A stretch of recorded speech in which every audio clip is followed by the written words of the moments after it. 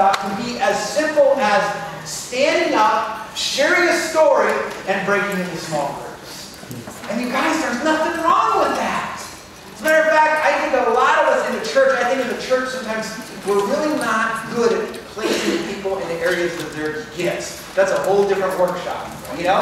It's not that you got the wrong people, it's just sometimes the right people are serving in an area that's in the wrong place, you know? We just gotta, you just gotta get it right, you know? So anyway, so that's what we're gonna talk about today. We're gonna talk about how is it that we can, better communicate to this generation that honestly, their attention span is just getting lighter and lighter. There's kind of this myth out there that we've got to have these big, long talks because we think, I want to be deep, I really want to get into scripture, I don't want to be shallow, I don't want to be surfacey, so I got to talk as long as Tim Keller and Andy Stanley, you know? I'm going to be 40 minutes. Now sometimes we have people speaking 40 minutes and people speaking 4, you know? And the thing that's crazy is sometimes those shorter talks are even more effective. Like here's one of my most favorite talks from a U.S. president. Good morning. That's right. In less than an hour, aircraft from here will join others from around the world. And you will be launching the largest aerial battle in the history of mankind. Mankind, that word should have new meaning for all of us today. We can't be consumed by our petty differences anymore. We will be united in our common interest. Perhaps it's fate that today is the 4th of July, and you will once again be fighting for our freedom.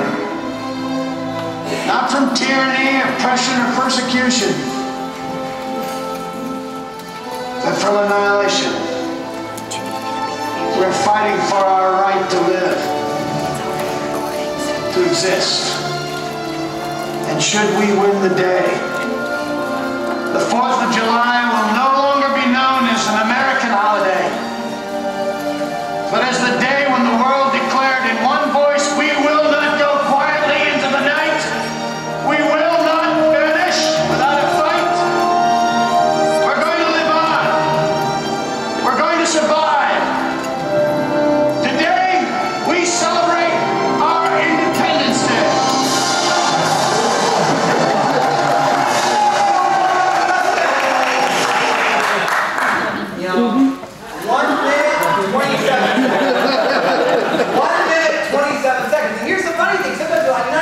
To be more powerful, we need to add on more. Do we need to add on more to make that more powerful? That was a great speech right there. That was an awesome speech, you know? I mean, and so when it comes to this generation that we're going to be looking at today, it is so distracted. And they're so used to all this quick, fast stuff, you know? And we sit there and go, okay, now let's try to talk to them for 40 minutes. Let's even look at greater history. Like, for example, when it comes to the Dr. Martin Luther King Jr.'s famous speech, I have a dream speech. Anybody have any idea how long that speech was? 16 minutes. 16 minutes. That's a, you know, I mean, maybe he should have added on some more to that speech. Maybe more of that, don't you think? Maybe he should have had 10 points that he could have gone through all right there, you know, and ended with a poem or a hymn or something like that. How many minutes was Winston Churchill's famous never give in speech at Harrow School on October 29, 1941? Anybody have any guesses? Throw them out there. 11 minutes. 11. What else? 7. 7. It's a little less. 4. 4 minutes, 12 seconds. 4 minutes, 12 seconds. Gettysburg Address. 2 minutes. Guys, let's think about this for a second. Young people are used to staring at devices. I just went over this talking with young people about this. They're used to just at a click. Matter of fact, they are born absolutely because we are raising a generation of young people who are being raised, being ignored, and so they're turning to their screens because we're handing it to them at young ages. Matter of fact, our kids, we don't even let them go on a car ride anymore without handing them a device so they'll be good, right? You know, my brother and I, we had to learn to not cross the line or we would turn, you know, my dad would pull over. They just handed him an iPhone. You know? That's what we do. And so it's no question that why not? Why do we wonder why they're carrying devices in later, you know? They've started at a young age in the bedroom, and now they still look at their device in the bedroom. And then when they grow up and start dating, they have all kinds of great dating interactions. And what happens is they're so used to looking, and think of their favorite places they go to look, you know, and quickly, you know, scroll. And we just this week, Pew Research came out with a new totals, and it's that 95% of 12 through 17-year-olds have or have access to a smartphone. That's a lot. And we can't blame them, because how could you not want to watch this? Oh, yeah.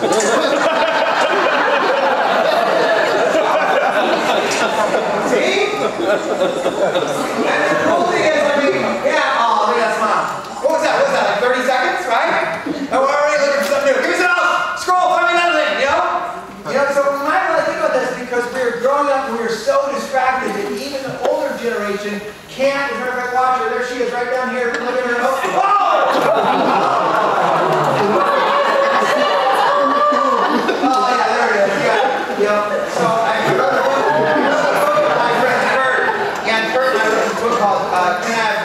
He goes around and speaks all about this subject.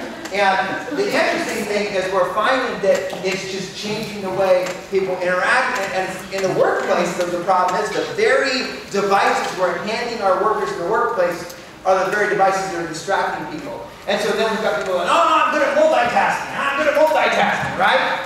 Research says you're not. As a matter of fact, research says that when people do 2 cognitive tasks at once, their cognitive capacity can drop from that of a Harvard MBA to that of an 8-year-old. And we're not talking like a very smart 8-year-old either, you know?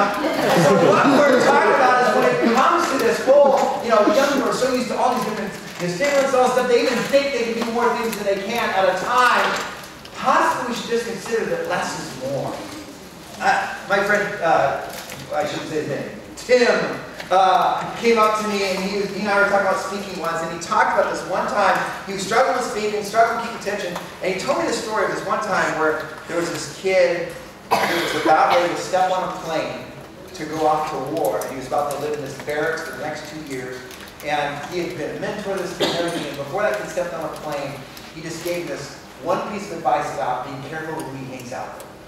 And he said, for just a minute, he goes, man, remember, it's those people you keep around you. And he literally, he goes to scripture. He says, you know, like it says, and he busts it out, probably even know chapter and verses, or it's the 2 are better than 1, because one stumbles, one can help him up, whatever. And here's this guy's about ready to go off to war, where he goes, find someone like that that's going to be there for you and your faith. You know, find someone. And he talked about that, and we've always gone back to that and said, what? I said, Tim, that's your most powerful speech right there. I said, do you think it would have been better if it would have been longer? Nah, not at all.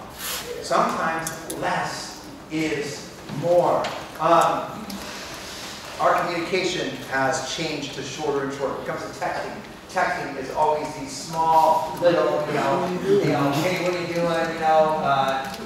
Want to hang out? We don't even use punctuation. We don't even use capitalization. You know, when it comes to YouTube, the average YouTube video is about 2.5 minutes.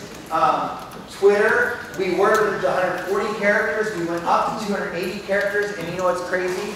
People aren't using the 280 characters because those posts aren't being read as much.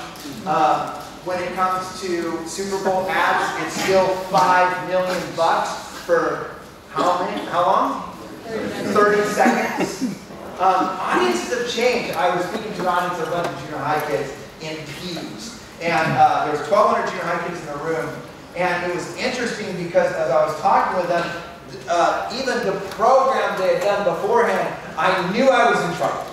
Because they were doing this crazy program, and the way they had kids coming in, they had kids coming in and sitting down, and the program was running late, so they had kids just talking in this band up front, kind of playing while kids were talking. They're like, we weren't starting yet, just enjoy talking. So they're all sitting there talking. Then they said, okay, now let's start this thing. When they started this thing, the band started playing for the real thing, and kids were kind of like, oh, this band, okay. And they kept talking, because that's what they like doing, right? So they're all talking. So they actually brought up this game they did where they had a wood chipper up front, and they're like, "You pick it, we chip it." And they put watermelons and different stuff. And I'm sitting there, "This is amazing." And kids were like this. They were like, "Yeah, and they were talking. I'm like, "Oh, I'm in trouble." It's a wood chipper. No way. I can be as interesting as a gallon of milk being thrown into a wood chipper. Or that baby chihuahua that was not just kidding. It was cat on stage lovingly while watching me throw milk into the butcher, you know. And so I was like, oh my gosh. And so when I got up, I was like, oh man, there's only one thing I can do, and I did it. I started telling stories. And it's amazing how stories still capture a generation. Matter of fact, sometimes we see the best speakers. I'll never forget when some of you guys might remember in the old YS days of Mike Gacknell. This amazing guy, amazing speaker. My dad was a youth pastor in the 70s, and he brought Mike out. And not a lot of people know this, but he brought him out, and Mike is phenomenal. Now my dad said we had all these kids on the ski trip, and they were bouncing off the walls. We literally practically locked the doors and threw Mike up on stage, and he goes, and Mike hated us because we couldn't keep these kids' attention. It was so hard. And when that happens, I've been in that situation. Sometimes you're going to tell the story, and then when you wrap up the story, you literally go, you know, and then the parrot said, you know, whatever, you know, you finish the story. That's a good story, by the way. Anyway, you know, it's like, what could a parrot say? But you finish the story, and when you start to go, and that's just like in John 4, and you see kids going, and tune it out. Wait, I said John 4, and you're tuning out. You know, I mean, it's crazy how you see this. So it's weird because in the social media world, you know, where everything's throwing up their, social media. Yeah, see that slide? I threw that up there. You know, you're throwing up your social media things so that way, people will take pictures of you teaching and post it just for a cheap retweet. What a crazy world we live in. That's bizarre if someone were to do that. I mean, what if we go ahead, give me time, right? Anyway, when attention spans are growing so short, we might consider becoming more strategic about capturing and keeping attention. And you guys, I can't emphasize this more. Why not keep it short?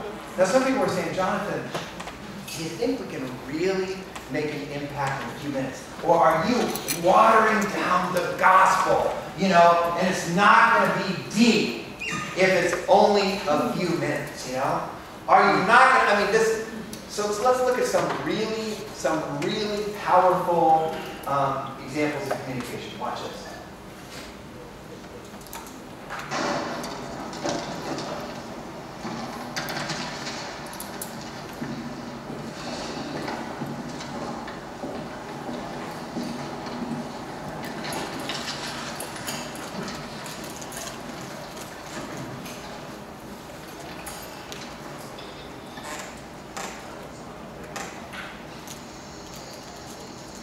Why does he say so? Shh.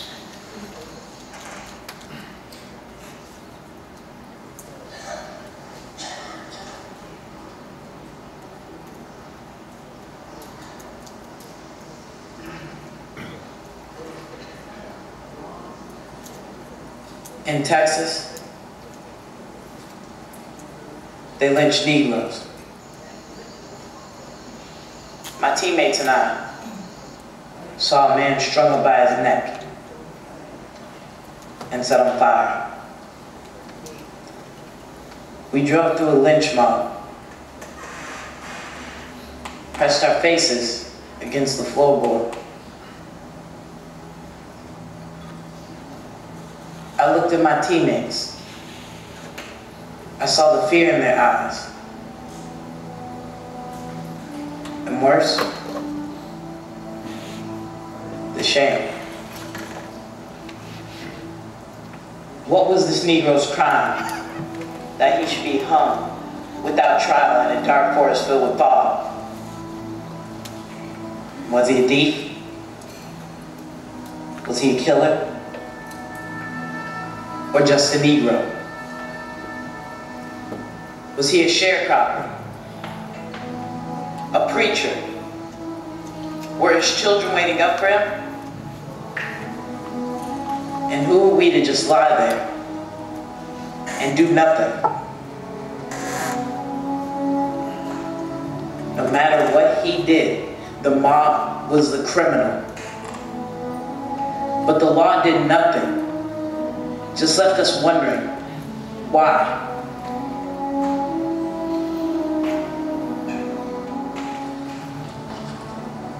My opponent says, nothing that erodes the rule of law can be moral.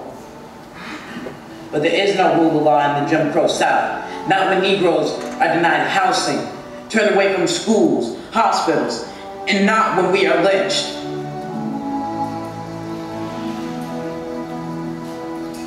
St. Augustine said, an unjust law is no law at all. Which means I have a right, even a duty, to resist. With violence or civil disobedience.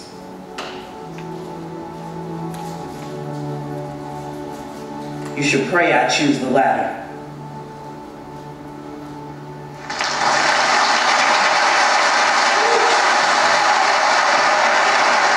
Speech only a couple minutes long. I want to hear from you guys. How did the speaker gain their interest? What were some of the things he used? Yeah, long pause. What else? How do you gain their interest right away? What's the question? Throw your hand up so I can call on you so we can all hear it. Yeah. Good opening line. Good opening line. In Texas, they lynched Negroes. I think was his opening line. Yeah. Yeah. Eye contact. What's it? Eye contact. Big time. Yeah, absolutely. What else do you use? What else do you know at the beginning? Yeah. He made it personal about what he saw. Very personal experience, a personal thing that happened to him. And man, he had everybody right there. What are some of the tools you saw him throughout the speech use? What are some of the things you noticed? Anyway. Yeah. He told a story. Story, definitely. What else? Use a quote. And if you guys saw the movie Great Bears, he's the researcher. So he was constantly researching and looking at it. So he pulls out his Augustine quote. Yeah. What else? Other stuff you saw that you thought was good stuff. Yeah. His voice inflection. Yeah. Wasn't very drama. Very good with his voice. A little emotional even. Good stuff. Yeah. Built tension by asking questions. Build tension by asking questions. Yeah. He Absolutely. had a great inspirational song to join him. Yeah. Background music. Right. Which is why we play Just As I Am during every altar call. Yes. What's Just As I Am? He was very direct and to the point. Direct and to the point. Absolutely short. We're talking a couple of minutes. And again, you think, honestly, I take that youth group talk any day. Yeah. Just to add to his point, he actually, by using the word, you better hope I choose the latter, he spoke to every single person individually. Yeah. He ended on a threat. That's it. This morning in the leadership meeting, what was the Swindoll quote? What was the Swindoll quote? Did anybody write it down in the leadership meeting? Somebody said something about what Chuck Swindoll said at the end of every message. We want to compel them to take an act, to take some. I forget what it was. I didn't write down. Somebody should have wrote it down. It was really good. Okay, watch this. Today's speaker is going to be Waylon, who if you come to these meetings, you have to know.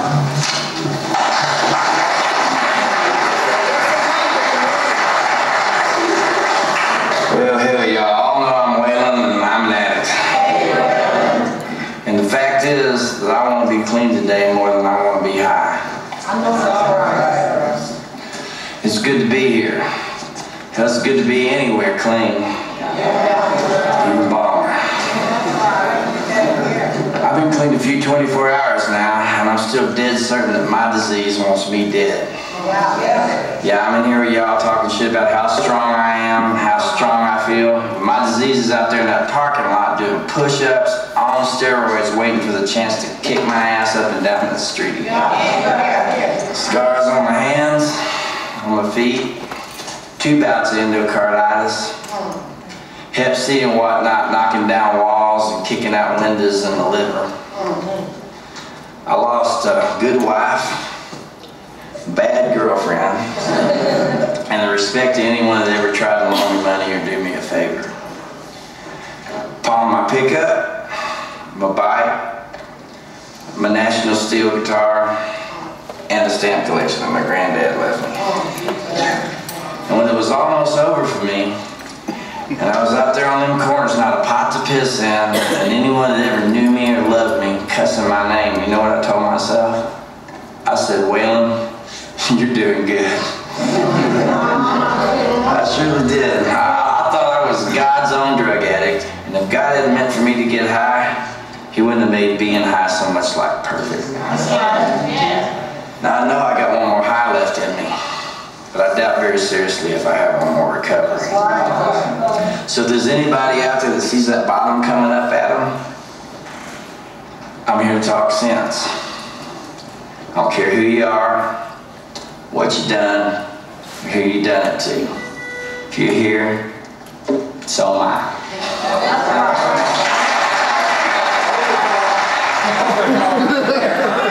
Little language in that altar call, but you know, the altar call. Okay, so what do you notice there? How did the speaker gain interest there? Yeah. Relatable.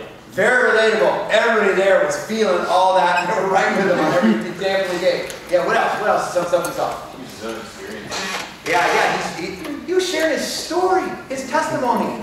Testimonies are awesome, right? If you ever at the youth group have somebody stand up and share their testimony, they're usually pretty good because it's hard to mess up a story, right? What else do you see that you like that he used? Yeah. Humor, for sure. I love it when he also he switched it up on him. He's all this and bad, bad, bad. And I thought, well, then you're doing pretty good. Everybody like that, you know? So really good stuff. What else? What else did you see? What kind of, in fact, that question I always ask is, what tools did you see him using? Yeah. He said his life was on the line, basically. Yeah. Yeah, and I love that line. He goes, I know I've got another high left, but I don't know if I have another recovery. Powerful stuff. I got a kid that's a drug addict. That's hard stuff to watch. I mean, that's crazy. What else we see here? He was real, he didn't make excuses. Yeah, sit here and I'll see you. Yeah. Oh, I'm sorry. No, it's okay, go for it. He was real, but he didn't make excuses. Very real, not making excuses at all. Just laying out there. Yeah. I feel like he spoke in a way that wasn't different than what normally people want to talk. You know, he spoke in a sort of way. Yeah, he didn't just lay it out. He almost it was almost like lyrics, you know, sometimes the way he told that story. He was good. He was an articulate speaker. It's funny. He didn't sound necessarily articulate, but he was pretty articulate. Any other things you noticed there about that? Yeah, go ahead. He was willing to offer his support. He was gonna offer it at the end. Is that what you're talking about? Yeah. He offered to help. I love it because it really was an altar call. It was a drug rehab altar call, so to speak. He goes, if any of you feels like you're like this, you can talk with me. You know, here. And how many times at youth group, sometimes you don't do the necessarily, okay, let me lead you through the prayer, but we're here to talk with you if you want to talk, right? It was great. And it was so cool because you heard this story. And I tell you, a lot of us are asking, how can I engage young people today? You guys, one of the powerful tools, and those of you guys that came in late, the first thing we were talking about here is that we aren't all gifted speakers, but all of us can at least learn to teach with the bare minimum being sharing a story and then breaking up to small groups. And I think a lot of us could learn how to minimize our monologue and maximize our dialogue. Sometimes we're lucky enough to have a gifted speaker. And God bless us with a speaker that we've got that's, wow, this guy can actually, really go, when I speak to junior high kids in camp, very often I'll go 25 minutes, And it's funny, and I meet people that it's not their gifting, and they'll go 45 minutes, and they lost them at 3, Yeah, and it's painful. Kids are like, stop! Please! And so, but the thing is, what if we did a talk for 10 minutes and then small groups for like 45? You guys, this is a design. We designed one of my earlier books that came out was 10-minute talks. Remember, I brought with me more 10-minute talks. The whole design of this book is talk, scripture, 1 point. Divided small groups. And that's right, I have small group questions at the end of each chapter.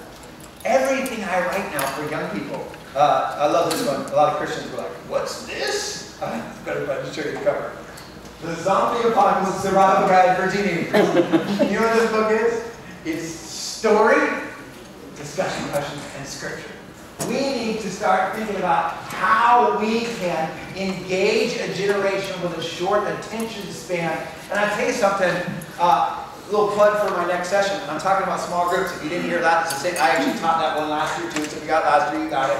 But it's talking about how can we effectively bring out the conversation from young people, make them feel connected, make them feel noticed, make them feel heard, and small groups are such a powerful way to do that. And when it comes to talking, that's a way that we should absolutely look towards using that. But some people are saying, well, John, I really want to give this speaking thing a try. What's that actually look like? So one of the questions I would ask is, well, how did Jesus do it? And if we look at Jesus' teaching throughout Scripture, what we see, or at least what the disciples remembered, right? Because basically they were writing this down later, was that Jesus constantly utilized the story. And a lot of us will probably recognize that very good speakers are speakers who often will use a story. Now, training sessions can be different than that. Sometimes training sessions will be, bringing through, evidence and teaching how to do certain things. But I think when we're speaking on youth group night, speaking church Sunday morning, stories are powerful. So let's look at what this talks about. What this looks like. Because Jesus himself, I tell you, he used stories as a teaching tool to large crowds. He'd have a crowd gathering, like for example, Luke 8. When a large crowd was gathering, and people were coming to Jesus from town after town, he told this parable. A farmer went out to sow his seed. And as he's scattering the seed, he starts with a story. That was a large crowd. He also used them to confront people. Here's Luke 7. When the Pharisee who invited himself, he said to himself, if this man were a prophet, he would know who's touching him, what kind of woman she is, that she is a sinner. Jesus answered him, Simon, I have something to tell you. Tell me, teacher, he said. 2 men owed money to a certain money. Jesus constantly tells stories. He said them to answer questions. Luke 10. Here we are. Answer questions. Luke 10. He wanted to justify himself, so he asked Jesus, and who is my neighbor? And in reply, Jesus said, a man was going down the street, and he found a natural robber. It starts to get almost comical. He used to explain himself. Luke 15. But the Pharisees teach the law that this man welcomes sinners and eats with them. Or in today's day, Pharisees would be like, yo, he's hanging out with thoughts. And, thank you for 5 of you who got that. Then Jesus told them a parable. Suppose one of you had 100 sheep and loses one of them. Does he not leave the 99? You guys, the disciples probably hated it. Sometimes, Peter was probably like, Jesus, where's the bathroom? 2 men were walking. Jesus Christ, I gotta go! I was calling your name, as you know this stuff.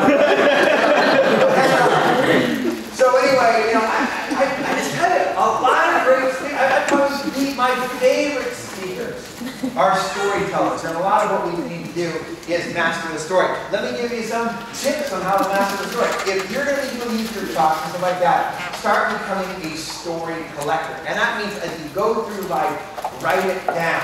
I used to talk to kids on campus at least once a week, if not twice a week, because one time I was running high school and junior high thing. And so I constantly was in search for stories and examples.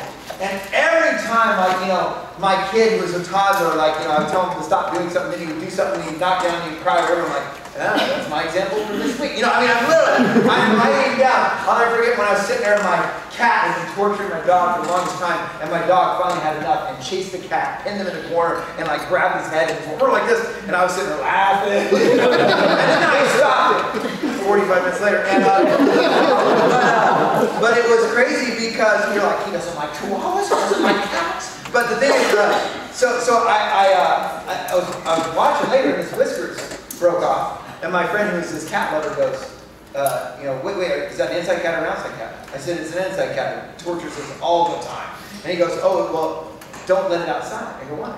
He goes, because cats use their whiskers to tell whether they're in danger or not. And a cat without whiskers can literally crawl into a pipe or something like that and not even realize it's in danger. He's stuck and cats will die like that. So I went home and let my cat my wife did. But, and it was, I know I'm horrible. But the thing is, as soon as he said that, I'm like, that's it. And I have used that so many times, talking with thousands of junior high kids. I'll tell this funny story, they're laughing, this and that. I get to the whiskers part, I tell a story, wow, it's amazing, he doesn't even realize he's in danger. I go, isn't it funny that there's a creature out there that loses all sensitivity to what's going on around it and would not even realize it's in danger? Isn't it amazing that there's a creature out there that loses all sensitivity to what's going on around it and doesn't even realize it's in danger? and you can always hear a pin drop. And I'm like, we think we're foolproof. We think we're Superman. We think, oh, this isn't going to affect me. And I go right in and talk about it. And so I use that all the time to talk about sin. We need to, as we encounter stories, we need to start collecting stories and write it down. That might be stories from our own life. So if you see something funny happen, because I'll tell you something, young people love humor. So if there's something that you ever notice that you're telling your friends a story and your friends are laughing, go, is there anything that this story would illustrate? Because this could be a good one to use, and you want to file it. You want to write that down. Keep that story from your own life. For example, Japanese submarine slammed 2 torpedoes into our side, Chief. It's coming back from the island of Tinian to Lady. He just delivered the bomb, the Hiroshima bomb. 1,100 men went into the water. Vessel went down in 12 minutes. Didn't see the first shark for about half an hour. Tiger, 13-footer, you know that when you're in the water, Chief? You tell by looking from the dorsal to the tail. What we didn't know was our bomb mission had been so secret, no distress signal had been sent.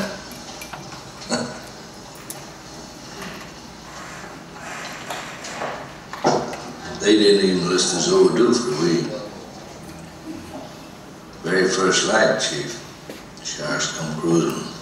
So we formed ourselves into tight groups. It's kind of like old squares in a battle, like you see in a calendar, like the Battle of Waterloo. And the idea was, shark comes the nearest man up and he starts pounding and hollering and screaming. Sometimes the shark would go away. Sometimes he wouldn't go away. Sometimes that shark, he looks right into you, right into your eyes. You know the thing about a shark, he said, lifeless eyes, black eyes, like a doll's eyes. When he comes at you, he doesn't seem to be living until he bites you, and those black eyes roll over white, and then you hear that terrible high-pitched screaming. The ocean turns red, and in spite of all the pounding and the hollering, they all come in and they rip you to pieces.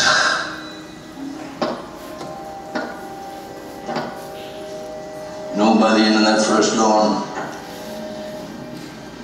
lost 100 men.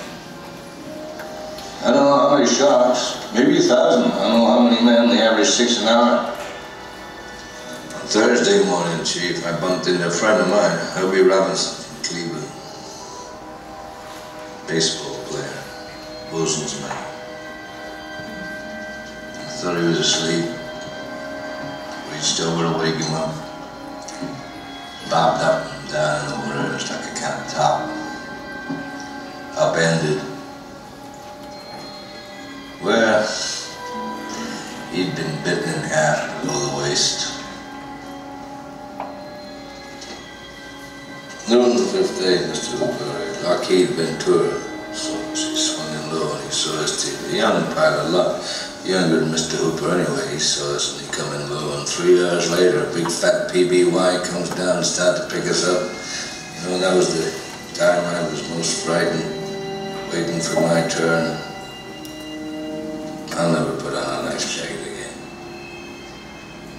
Great movie, Jaws. Stories like that, especially if you've ever had somebody share a life or death experience like that, it's amazing how compelling a story like that can be from your own life. So I encourage you, as you write stuff down, as you get to it, start looking for what are stories that you guys have encountered. But they don't have to be your own stories. As powerful as it is, don't feel bad. If you hear a good story, you can use other people's stories. And by the way, when I say use other stories, say, my friend Frank tells the story of when he was, and you tell the story. And I tell you, people do that all the time. Now, what's not good is when people do that and they say it as their own. We actually had a pastor once, believe it or not, true story, at our church, who constantly would say, oh yeah, this week I was watching my son's baseball game, and he would share a story that we had all just read in the most recent Chuck Swindoll book, or whatever. and we're like, well, that's funny, the same thing happened to Chuck Swindoll, and we had to ask him to stop doing that. So using other people's stories is the same as, by the way, in collecting stories, but also collect research, articles, because sometimes articles have really good stories. When I write books, and my bowling book comes out, and my bowling book, how do you describe it? My bullying book comes out, and I use a lot of stories from the research I have. Matter of fact, you can actually sneak peek. If you go to our thesourceforparents.com, I actually, if you just scroll down on that website, I have this little section called Offsite Articles Jonathan's read this week. Anything I read, I link in there, and you can look and literally read all the articles I've read for the last years upon years, because I'm constantly researching youth culture. So if you're interested in anything that has anything to do with parents, that the parents would be interested about today's culture, I throw on there. Tons of research and stuff. So sometimes we can find good research and stories and stuff like that. Also, stories from other messages you hear. If you hear a great story and you think that's a good idea, one, it might trigger a story that you have of your own that's like that, or a story you can use. So I encourage you, look, stories are huge. They're very powerful, and stories themselves can be used as a talk. The question is, okay, how do we then get to, some of you guys might go, I've got a great story, but I have no idea what to do. Okay, let's talk about how can we make an impact in just a few minutes. What does kind of this message process look like?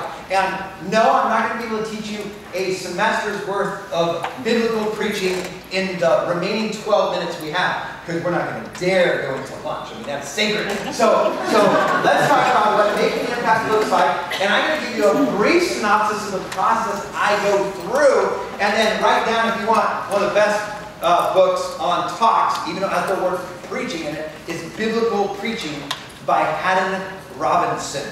Last name Robinson, first name Haddon, Haddon. And Biblical Preaching, by far, probably the best book on communication.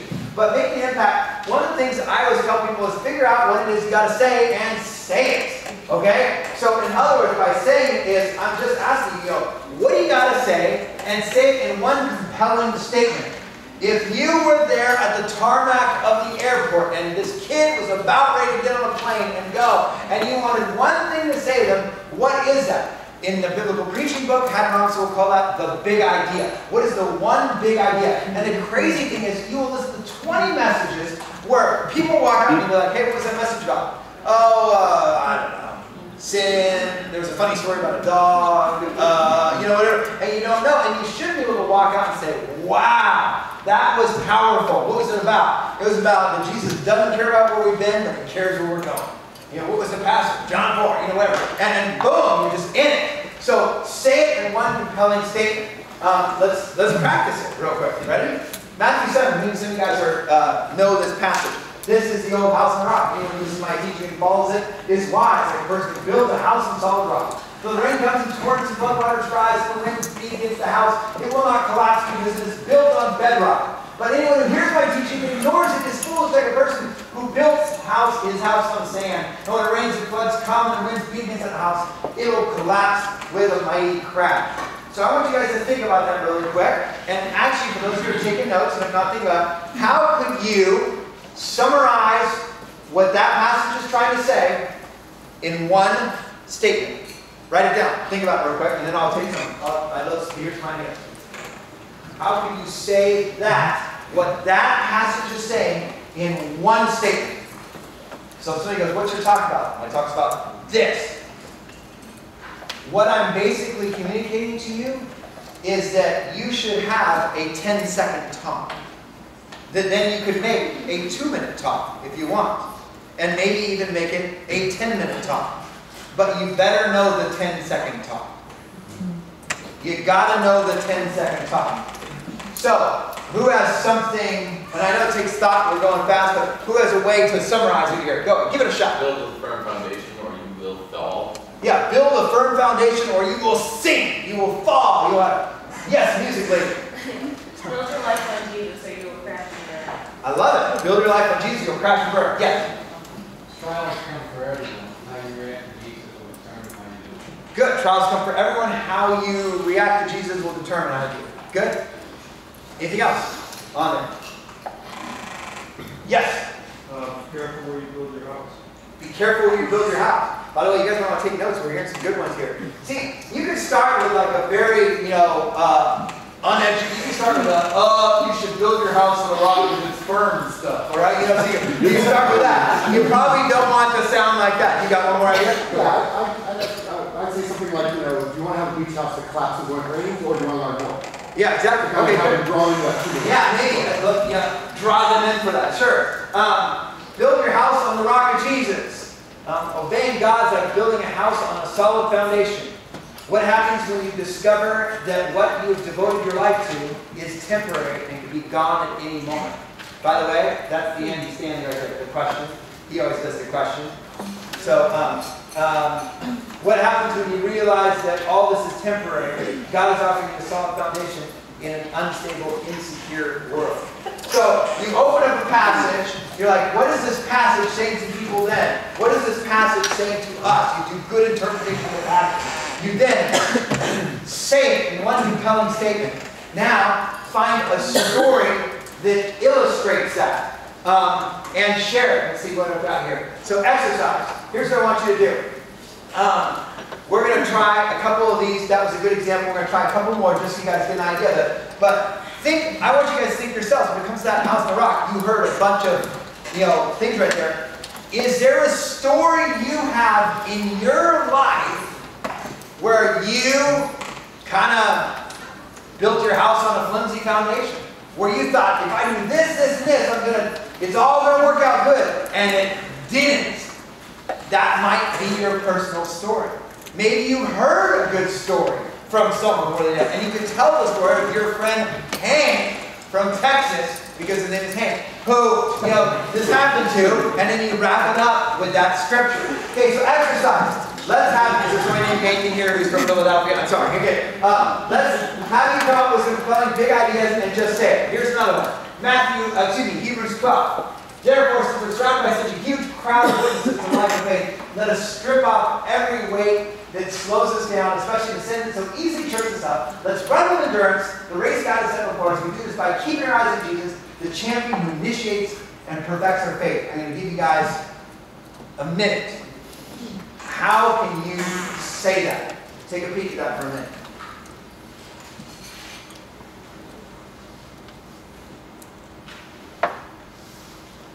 We're going to have a 10-second talk.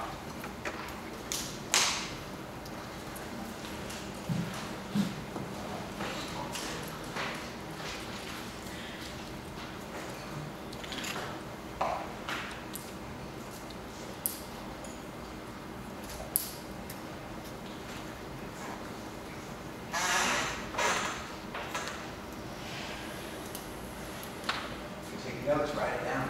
Get it down. Hey, we're working on topics. We can use this in this coming week. This is good stuff, so we'll do it together. Okay. Someone give me an example. Let's hear it. Get ready to write these down. This might be good. Yeah, go ahead. If you want to win at life, set your eyes on Jesus. If you want to win at life, set your eyes on Jesus. Good. All these ideas, we're going to collect all these. Yes, nice smile.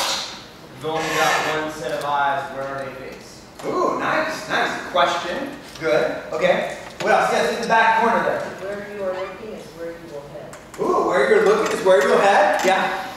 Strip off the dead weight, run the race with Jesus and prize. That's right, from a workout guy. Strip off the dead weight. Because games. I'm sorry. You're just so huge, I'm intimidated. But the thing is, good. I like that. What else? What else? Yes, nice smile. What if you could run a race and be a champion like Jesus? Okay, question format. Good, good stuff. Any more? Any more? Somebody go ahead and share what we got. This is good stuff. Choose your favorite.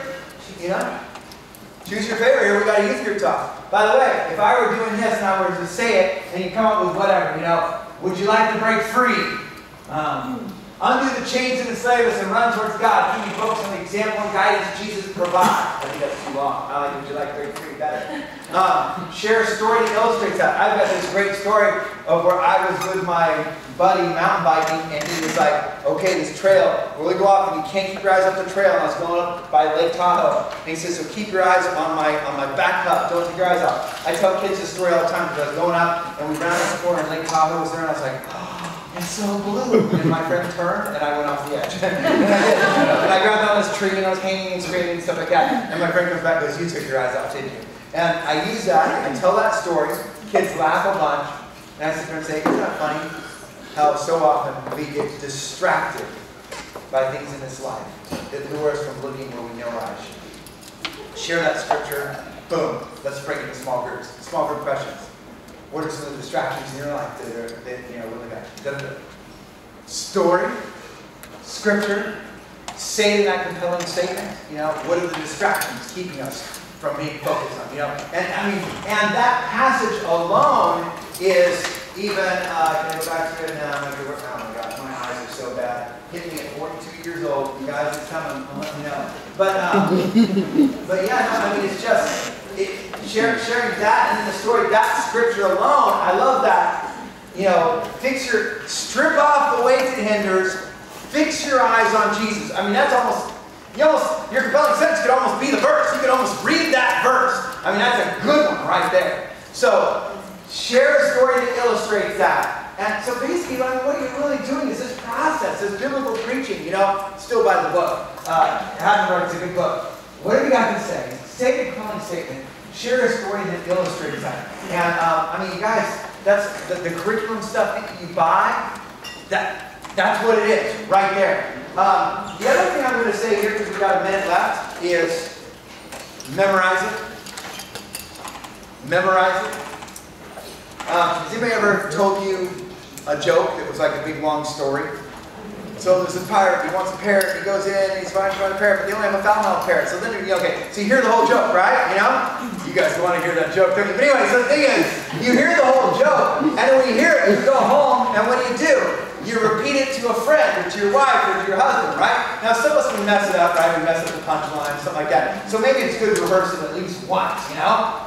But stories are memorable. The cool thing about using these story talks are you can stand up, share your story, open up your Bible, share the scripture, and say, "That's a wrap. Let's go to small groups." Boom! And if you don't have the gift of speaking, you guys, you kept their interest, you said it in a compelling way. What was the topic tonight? Hey, it's about not looking at the distractions and keeping our eyes fixed on Jesus.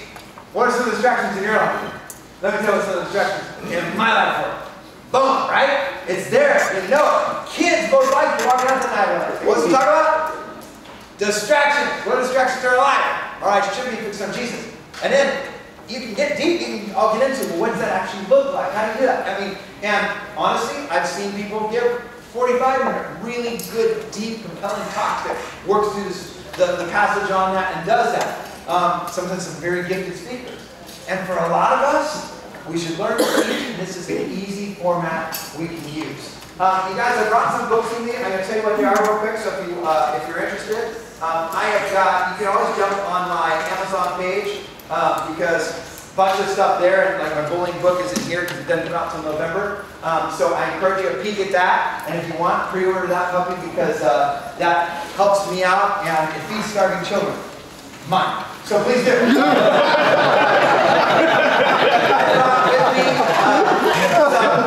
I brought with me some books, and my wife's here somewhere, I think, and I should have this one.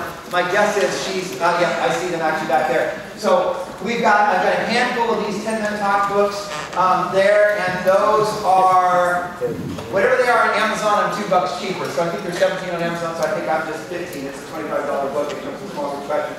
I've got Connect, also about connecting with young people. I've got some of those with us. Get Your Teenager Talking. This book has over 1,000 questions in it. This is about having the sex talk with today's kids. But don't worry, they aren't at all bombarded with any messages about sex at all in today's culture. And then 52 ways to engage in smartphone-obsessed kids. So those last two are parent books that a lot of youth workers really enjoy. I've got that. That's a mentor pack where I discount it for just $50 for all 5 of those. Realize that book on the left alone is a $25 book. So if you want to grab that, I've got those until supplies run out. I've also got some books for teenagers here. I got my Teens Guide to Social Media and Mobile Devices. Who you friending? What are you posting? Where are you gleaning your self-esteem from? Not relevant at all to today's culture. At the end of each chapter is discussion questions, just like Our Daily Bread for Christian teenagers. And guys, I wrote one book just for guys called The Guy's Guide to God, Girls, and the Go in Your Pocket, and the title tells it all. Also have a little cheap little book over there for $5, Sex Matters, and it's about God's plan for sex. And I've got that as a discount as well. If you got a few minutes, stop by the table. If not, jump on Amazon. You guys, thanks so much for teaching another session. Enjoy your lunch. Appreciate it.